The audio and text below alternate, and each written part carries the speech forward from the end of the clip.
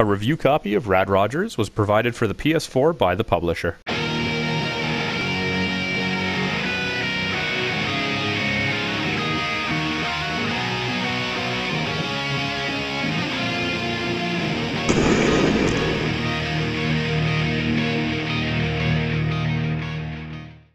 Rad Rodgers is advertised as a combination of sorts to adult humor games like Conker's Bad Fur Day and the old 2D shareware games of the past, such as Commander Keen and Jazz the Jackrabbit. I fondly remember playing those old PC games when I was a kid and thinking that they were a lot of fun, but that's not the case here. It's weird because the game actually plays very well, and I found myself getting lost in that a few times, but there were so many surrounding elements which were just not that great. The game claims to have an adult humor to it, but I am constantly tempted to label it as juvenile. Most of the innuendos and dick and fart jokes are just so in your face and ham-fisted that rather than laughing, I was questioning why they had to be forced in there at all. Before you even start the first level, your sidekick Dusty makes a comment about liking it tight, which cringingly set the tone for the rest of the adventure. There were a couple of instances where references were made to self-aware video game conventions or other popular franchises that made me smile, but I still wasn't laughing.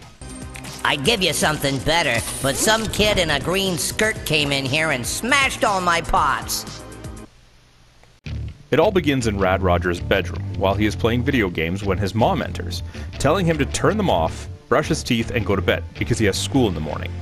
Obviously, he comments that he hates school and goes to bed without actually brushing his teeth because, you know, he's edgy. As he's drifting off to sleep, the TV turns on by itself and sucks him into the game world. Not the most original concept, but it provides as much motivation as any old-school platformer ever had or needed. I did enjoy the irony of Dusty commenting how cool stuff doesn't happen when you listen to your parents, even though this is currently happening as Rad was going to sleep just like his mother had told him to. Back to the comment about the gameplay being good. Aside from a bit of a delay when firing the base weapon, almost like a chain gun in other shooters that's warming up, everything works as it's supposed to.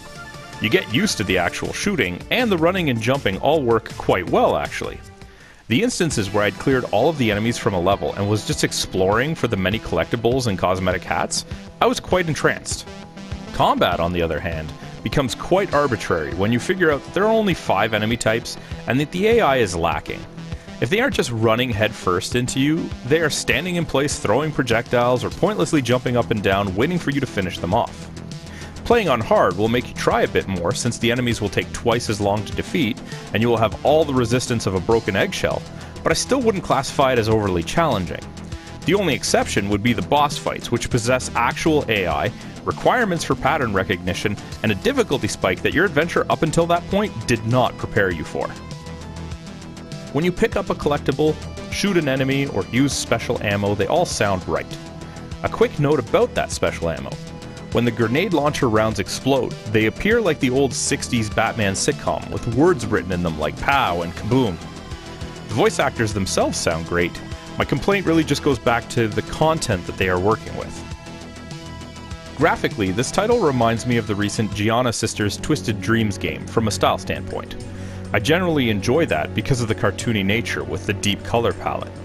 The issues, however, arise when a lot is happening on the screen and assets seemingly blur into one another and get kind of muddled. Hard lines around the images, like a cel-shaded game, would have really helped to clear this up and would have probably given the game a bit more of a pop in the visuals department. Still, it's an overall success. Originally released as Rad Rodgers World 1 on PC after a successful Kickstarter campaign, the console release drops the subtitle altogether.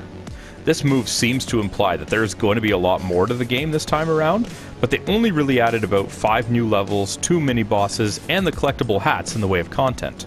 Unfortunately, it does not prevent the feeling of the game being incomplete.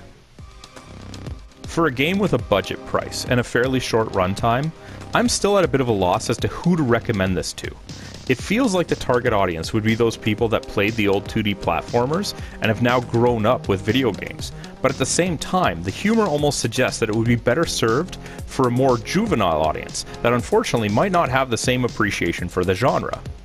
If you like games where you can run around the levels exploring for the many collectibles, which, again, I even found myself getting lost in a few times, then yeah, it's worth picking up. But otherwise, I would just pass in favor of better platformers. Here, take this. Let's make it dangerous to go alone. Oh yeah! This thing is huge! So tight! Just how I like it. And that, my friend, is how you do a cutscene. Hey, did you like that video? If you did, be sure to let us know by clicking the like button and leaving a comment.